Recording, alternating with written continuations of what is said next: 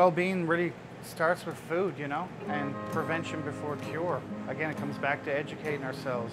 Yes, obviously doctors and nurses, you know, super important for many different reasons, but if we can prevent having to use those facilities, it's a success. That's a win, you know, and feel good, look good, act good. Because in that way, when you know how to take care of yourself, that means you are healthy. And you don't need to visit the family physician 4 times, 5 times in a year, or a specialist, because getting the appointment with any specialist or doctors is very time consuming.